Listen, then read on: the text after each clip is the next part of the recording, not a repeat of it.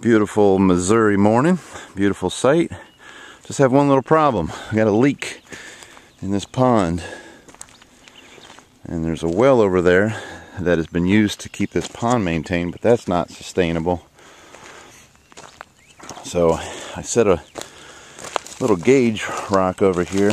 The edge of this rock was at the edge of the water about, let's see, it was 8 o'clock last night?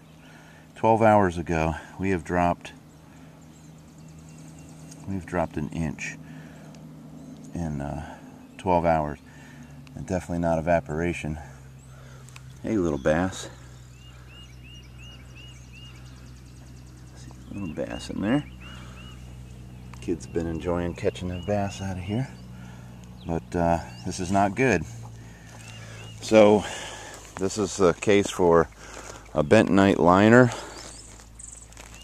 or a poly liner, which is a very expensive proposition. So what do? You got to drain this baby, start over.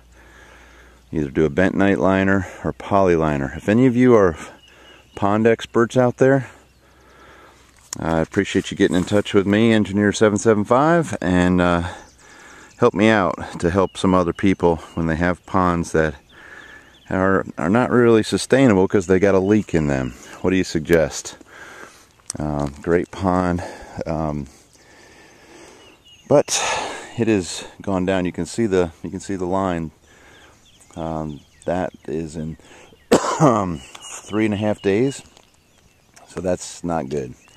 So there's been a pump in here pumping 55 gallons a minute. It's kind of sad that the person didn't know about that until they got the property. So now they're having to regroup to save this pond, and they need to start over. And so that's going to be a project for sure. But anyway, it's water related, and that's why I'm putting it up here.